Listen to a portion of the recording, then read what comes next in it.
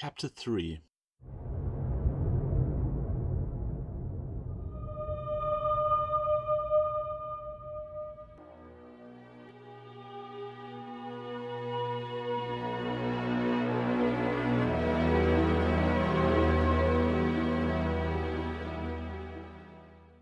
We've got to get back before it gets dark, or they'll be watching the doors. Claire shook the limp man between them in exasperation. I don't know why we've even brought him this far, Adrian complained, his breath coming in gasps. It will be hard enough to sneak in ourselves without trying to hide him as well. So we should have just left him there to die after he saved our lives from whatever those things were? Adrian scowled. No, of course not. But we'll never get away with it. He's probably a pirate anyway. Where can we possibly hide him? And if we do, how do we know he won't cut our throats for our trouble once he's recovered? Adrian was panting too hard to carry on. We can hide him in the girls' dorms, Claire said stubbornly. All the others are away on holiday, so no one will notice. Great, so all we have to do is sneak a fully grown pirate into the girls' dormitory, open a few locked doors, and hope no one notices him. If we time it right... You mean if we're lucky, he countered, adjusting his steamed glasses with his free hand. So you want to leave him here? I'm still carrying him, aren't I? Adrian snapped. I'm sorry, Claire, I don't mean to shout, but there's no way we can get away with this. It's the first time I've seen you ready to give up. I never said I'd give up, but someone's got to be realistic around here. Yes, leave him. It's me you should thank for your lives in any case, Echo beamed from a nearby branch. You see what I mean? Adrian growled, working hard to retain his scowl. That's all we need. He thinks he's a hero, Claire complained, struggling with her own grin as much as the limp man's arm around her shoulders. Come on, the pair of you. If we stop yammering, we'll be there in no time. Adrian readjusted his grip and continued plodding along next to his sister. The rest of the journey was too tortuous to allow for more talking, and by the time they reached the school it was nearly dark. The creaking of metal and amiable humming told them Sam the caretaker was about the business of closing the outer gates. We've got to get through before he locks up, Claire whispered urgently. I know, but how? Can't you make him look the other way, distract him somehow? I don't know, it's a dangerous thing to go messing with people's perceptions. Can't you try? Claire pleaded. Yes, I could also leave him blind or mad if things go wrong, and that's not mentioning what might happen to me if they go badly wrong. The jingle of keys reached them through the gathering darkness. He's going to lock up any minute, Claire hissed. We've got to do something now. I'll try, Adrian whispered grimly. He let his burden slump and focused his power. Before he could touch the caretaker's mind, an explosion of cursing broke his concentration. What in seven hells? Give back my keys, you monster, you! Please hurry, he's picked up a rather large stick. Echo was projecting the taste of the iron keyring on his prehensile tongue and a definite sense of panic. Shouldering his load, Adrian scurried towards the gate. Now, let's go, quickly! Miraculously, the two children and unconscious man managed to pass within 20 feet of the exasperated caretaker, who was thrashing the ivy vigorously with a stick. As soon as they were out of sight, a grateful gecko allowed the keys to drop and scurried deeper into the thick leaves in search of a tasty and hopefully soothing spider. I hope I got you, you brute, the caretaker shouted, still half-heartedly tapping the wall with his stick. Perhaps I've let the ivy get too overgrown if it's harbouring beasties like that, he muttered. Gods, he's heavy, Adrian said. He gave the unconscious man one more tug, but failed to move him any further up the bed. We'd just better hope he doesn't bleed through your spare cover. I don't think he's bleeding anymore, just dirty. Besides, who cares? That's Violet's bed, Claire smirked. Perfect. Upset someone who we can trust to keep her mouth shut, Adrian commented sarcastically. Can I help it if she left the latch off her window before going on holiday? I hope you're not relying on that excuse. I don't have to rely on anything. How could I get into a locked room without my clever brother? It's not like I can turn the tumblers just by thinking about it. Hardly just by thinking about it, Adrian said, annoyed that his hard work had been so simply dismissed. Or have you forgotten the last half hour? Is it my fault you're so slow? No, but until I met your pirate friend over there, forcing locks was something I'd never had to do. I had wondered why you risked the caretaker seeing us if you could just have opened the lock when he was gone. Adrian shrugged. I didn't want to sit in the open trying my luck. We'd no doubt have been noticed or missed roll call. In fact, it's late enough now. We should be to supper before someone comes looking for us. Adrian bent to unfasten the pirate's weapon belt. Help me with these. Why are you taking his things? Claire asked, eyeing the damp bundle in Adrian's hands. I'd just as soon he didn't wake up in a strange place armed. Even if he didn't mean to, he could cause all sorts of trouble. I guess you're right. We can hide those under my bed for now. Adrian frowned. He'd hoped to have a better look at the pistol and sword, but it would be easier to simply hide the man's gear here in the empty dorm rather than trying to sneak it into the boys' dormitories. Okay, he conceded. Now let's go before we're missed. What if he wakes up before we get back? He might make a noise. I'll leave Echo with him. He'll let me know if anything happens. Adrian closed the door behind them and slid the lock into place with a push of his mind. Fine, leave me locked in with a homicidal maniac, Echo complained from the rafters. I believe you claimed you could handle yourself these days, Adrian thought back. Just because they tried to bond you to a cat, don't think that all familiars have 9 lives to waste on you. Bill Stark awoke as the moonlight began to fall through the window above his head. His good eye revolved once in its socket. He took in the room, assuring himself that there was no danger before he allowed a single muscle to twitch. When he did move, he regretted it instantly. His body was a mass of scrapes and sprains, and every movement had to be paid for. Most men would not have noticed the large reptile skillfully blended with the beams above him, but Bill was not most men. You can tell your master I'm awake now, Longtail. He addressed the lizard amiably. Tell him to bring my bag and my weapons if he don't want an unhappy guest. Bill grunted as he rolled out of bed. He walked over to the door, whistling a jaunty tune. Don't pretend you can't speak, lizard, he added without looking back. Not pretending anything, Echo projected sulkily. Good, your master on his way? He's coming. He has to excuse himself from dinner. Tell him I'm just getting my things myself, then. Bill produced a sliver of metal from a sleeve and started working it in the lock. In 2 moments the door swung open and Bill sauntered out, showing no sign of his exhaustion or wounds. I knew a girl in Aquitaine and never went to France, he sang under his breath as he strode down the corridor. Ignoring Echo shuffling behind him, he walked unerringly to Claire's dorm room. And one in Paris who ne'er refrained from charging for a dance. He broke off his singing as he worked his pick a second time. The door gave as easily as the first. Stark headed straight for Claire's bed and reached underneath. But the finest maids in all the world are found in London town. 1,000 sailors sunk at night, yet still eager to go. Ah, that all seems to be in order. Bill broke in on his own singing and examined the contents of his pack. Where's your master, lizard? He asked, drawing his sword and wiping the blade on a cloth from his pack. I shall tell him not to come if you don't put up that weapon. I mean him no harm, frog. Bill laughed. It just don't do to let your blade marinate in fin blood for too long. So saying, Bill slid the now spotless blade back into its black sheath. Now tell young master... What? Echo supplied.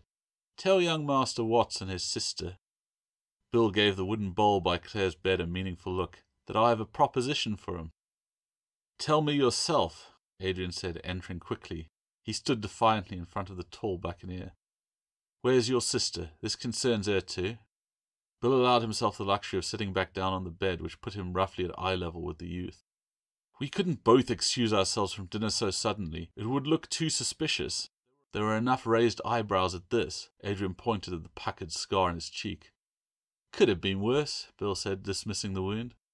And it could have been better if you'd never gone to that ship in the first place. But you did. And what's done is done, as they say. No use crying over spilt wine. If you say so, Mr. Stark. It's been captain before this day, boy. Now I know you've had a bit of a shock and you want me here about as much as a weevil in a biscuit, but let's not get disrespectful. Well, Captain, we'd both like to thank you for your help at the ship. We've done as well by you as we can, but my sister and I are both orphans here. I'm sure you'll appreciate any further association with you is a risk we cannot afford to take. So I should just go off of me lonesome, disappear all good-natured like? Bill raised an eyebrow. Not fit company for lubbers now, am I? Adrian took a step backwards as the buccaneer loomed over him. Don't mistake me, lad. Bill held up both his hands. I know I can't stay here. Got no particular wish to in any event. But you should know that it comes as no surprise to me when you say you're orphans. I knew that as soon as I clapped eyes on you both. What do you mean? Adrian asked, confused. A quick mental probe met a resistance as solid as a stone wall. Nah, I'll not be giving you what I know for nothing, young adept. Bill smiled. I've had worse than that try and scrape these old brains in my time, though few as strong not properly trained. What are you talking about? Adrian demanded, his wariness of the pirate momentarily overridden by his impatience. They spread the blood thin, you see, Bill continued with no apparent concern for Adrian's annoyance. Only come across it here and there. Would have destroyed it, but they need it too much. Adrian scowled. What's all this talk of bloodlines? I don't know what you hope to achieve here, but if you have something to say, just spit it out. Are you claiming to know our family somehow? He had no idea why the pirate would come up with such a strange story, but he couldn't deny the hook was well baited. What orphan didn't hunger for some clue of their proper place in the world? Couldn't claim to know who your parents were, Bill replied. But I know the next best thing. I know where you came from. Adrian couldn't suppress a snort of derision at that. The self-styled captain really was milking this nonsense for all it was worth. I come from Amorica, like almost everyone else here, unless you expect me to believe that I'm from Britannia like you, he said. Even if that were the case, the only real implication would be shame for my ancestry. Bill's expression momentarily soured, and Adrian started to regret being so blunt. But then the rogue's annoying smile returned. Would that things were as simple as that, my young firebrand. But I am no more from Midgard than ye or your sister. Oh, and where are we all from then? Adrian's voice was rich with sarcasm. Atlantis. You have heard the name, boy. The look on the man's face stopped Adrian laughing, but only just. I can see you believe that, he said as calmly as he could. However long the ship had been at sea, it was clear that the crew had turned to drinking salt water, and Adrian had no intention of arguing with an armed madman. Don't humour me, lad. I know you don't believe me. Why should you? That land has faded into legend to all beyond the inner sea. Once, 4 islands stood close to the great rock of Rupus Negra, but ours sunk long ago, dragged down by treachery into the dark well known as Thor's Draught, where all oceans are drunk. Bill's blue eyes stared through Adrian, looking into something impossibly distant and forever lost. Negra's where they'll take you if you do not heed. The Black Rock. I don't expect you to understand, not being of the Brotherhood yet, but if you'll take my word, we are blood. The cast of your face, the colour of your hair screams that fact. Thank you for letting me know, Captain. I'll be sure to be careful. You've been a lot of help. Now let's talk about getting you back home. Adrian hoped he could mollify the obviously deranged sea dog. Listen to me, you pup. I'm neither mad nor lying. Negra is real. To my shame, I may even have brought you to their attention just by being here. Well, if you're putting us in danger, then that's all the more reason to leave, Adrian pressed. Bill slumped in resignation. I'll leave, sure enough, but you must heed my warning. It is the least I owe you. You have power, and Negra will come for you. If you have any sense about you, you and your sister will come with me. But failing that, I will at least know that you have heard my warning. Even if all you say is true, what would you have me do? If you stay here, your doom is certain. You are strong and they will claim you. Oh, come on. Who will claim me? Negra? I've never even heard of it. Everything you've told me sounds like something out of an old yarn, and you've been less than forthcoming with the details of that. I don't know why you want to scare me, or how it would benefit you for Claire or I to join you. But you'll have to be a lot clearer than you've been so far if you want me to take you at all seriously, Adrian said. There was a long pause, and Adrian began to wonder if the pirate had simply tired of his fiction. Then Bill spoke. I have told you who seeks you, and why. Ever was the blood of the Ember Isle thick with sorcery. It is too rare for them to waste. Those who serve Negra must have already sensed it. Whether you know it or not, you are being groomed for their service. My presence has only hastened the process. You think I am trying to frighten you, but no words of mine could adequately explain your danger. Worse awaits your sister should you stay. And where should we go? Why should we trust you? You say there are people that wish my sister and I harm, but it's you who's trying to take us away, Adrian accused. I know you still don't believe me, lad, but this is the simple truth of the situation. You're in terrible danger. I'll not pretend that I don't want you to come with me, at least your sister at any rate.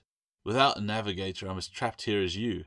But if you can bring yourself to see reason, we could leave this place and save you both. Your birthright, what is left of it, is not here, but on the open wave. I offer you safety, guidance, and a share in all the treasure we may snatch from the clutches of tyranny. Tyrants like the Duke. Adrian offered the pirate the chance to damn himself out of his own mouth. Aye, Bill agreed. Though he be but one of their lesser vassals, there are many worlds over which they have dominion. So it's a new world now to go with drowned isles and made-up lands. Adrian snapped, forgetting his caution and outrage that the buccaneer should take him for such a fool. The only truth you have spoken is that you need a new navigator, and you're hoping my sister will fill the role. I'm sorry to disappoint you on 2 counts, Captain. Firstly, we have worked too long and hard to make a future for ourselves for you to tear all that away with your tall stories. And secondly, though she works hard, my sister will never be more than a mediocre navigator. Adrian didn't enjoy admitting that truth, and he would never say as much to his sister, but if the fool was under the impression he could judge his sister's ability by his own. You are wrong, Bill said simply. Her blood is strong. Adrian threw his hands up in exasperation. Why do you lie? Why not simply pick the first pilot at the docks or book passage on a ship? Why try to scare us into giving up our lives? Is it that you're too poor to do anything but try and take advantage of an inexperienced girl? Perhaps that's it, Bill said. He drew his hands from his pack to reveal a palm full of date-sized pearls. Or perhaps I've risked much to warn an inexperienced boy too wrapped up in what he's been told to see his own danger. A stranger tells me to give up everything I've worked to achieve, and I should just believe him, Adrian scoffed. What about believing your own eyes? When have you ever seen the like of the creatures we fought today? Are they from your world? Many mariners have brought back tales of merfolk.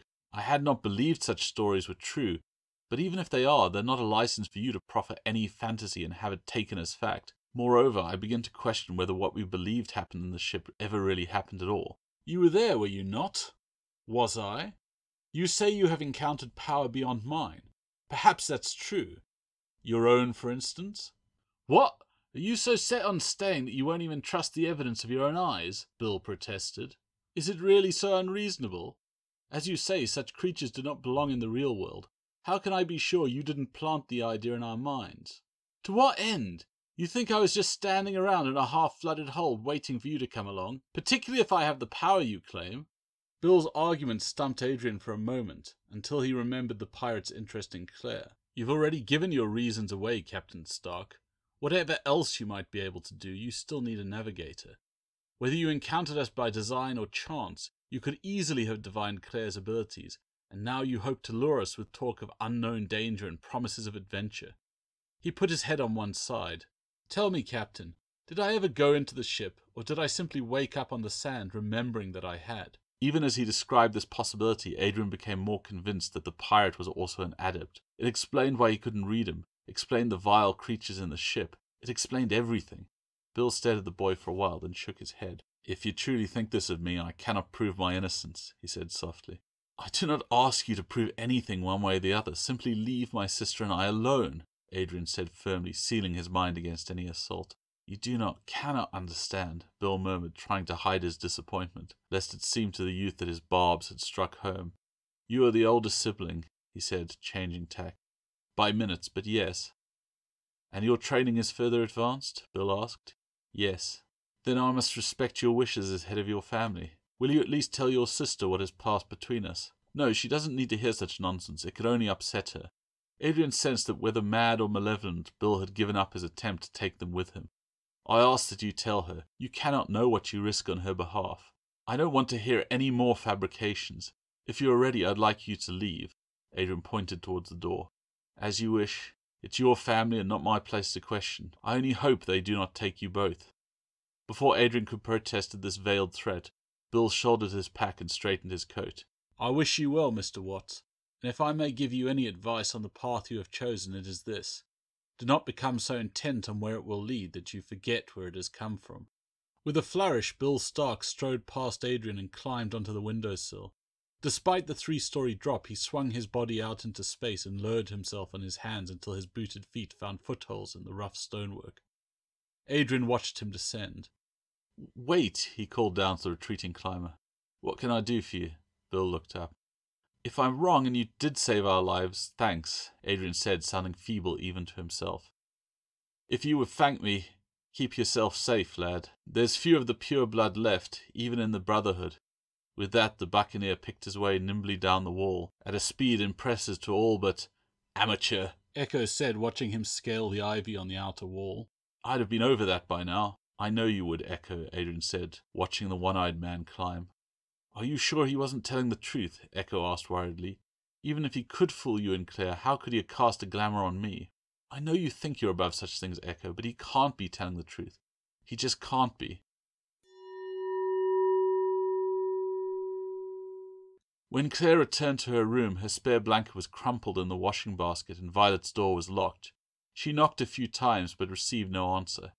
Echo was nowhere around, and Adrian had retreated to the safety of the boys' dormitory, which meant she was going to have to wait for morning before she could ask after the welfare of the pirate who used the blanket. She knew the signs were not good. Adrian had excused himself early and not bothered to try to contact her. Something was up. She did not dare to move around the dormitories at night, and she had no way to open locked doors. Claire had to swallow her frustration and accept the mystery. It seemed strange to her that Adrian would not tell her what had happened. Secrets between the siblings were rare, and Claire fell asleep fighting the fear that her brother, who would soon be sent away from her, was already becoming a stranger.